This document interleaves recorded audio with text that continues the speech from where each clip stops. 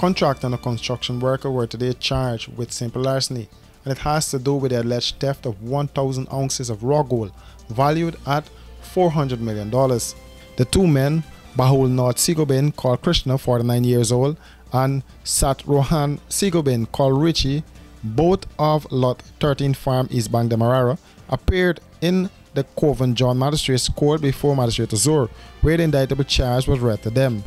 Bahul Nath Sigobin pleaded not guilty and was remanded to prison until the 1st of November for reports and statements at the Mahaika Magistrates Court, while Satrohan Sigobin pleaded guilty and was sentenced to 4 years imprisonment.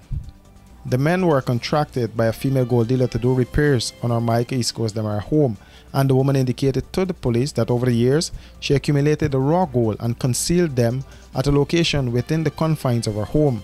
The men found the gold and they divided up same amongst themselves. Further, according to a police statement on the matter, the gold was stolen sometime between the period December 2021 and January 2022. The police report added that investigators were able to recover 3 motor vehicles, 2 cars and a canter, as well as a quantity of raw gold. 2 subordinate officers stationed in Bubis, along with several persons, are also in custody assisting with investigations. By late this afternoon, the police arrested another suspect, and they were able to recover $6 million in cash along with 2 motor cars.